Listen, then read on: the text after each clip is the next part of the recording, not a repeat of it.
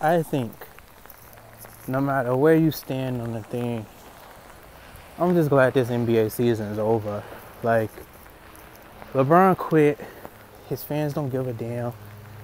He quit for the second half. Obviously, the team followed. No one's mentioning how the coach sucks, though. So,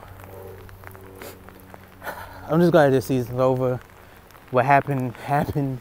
What happened was what everyone thought was going to happen. And they didn't even fight. Like, I don't want to hear about game one. We so broken. Game one, he hurt his hand. Where's the coach lifting y'all up?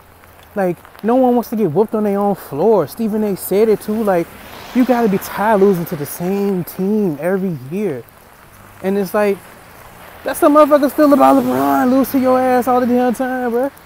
And like, LeBron is great. Like, I am a basketball fan. I am. Kobe is better to me. Like, that's just my mindset. But being a basketball fan, you still got to admit when somebody is dope, when somebody is cold. LeBron is dope. He's cold. Why couldn't he carry that over into fucking winning?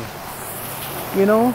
Like, Iverson gave you one game by himself. Last year, he gave you one game. But he had Kyrie. So, he still should be able to win one game. Like, I don't want to hear about game one. Like, at least this season's over. Like I said, no matter where you stand on the spectrum with LeBron, at least this season's over. We move on and shit. See where he's gonna go.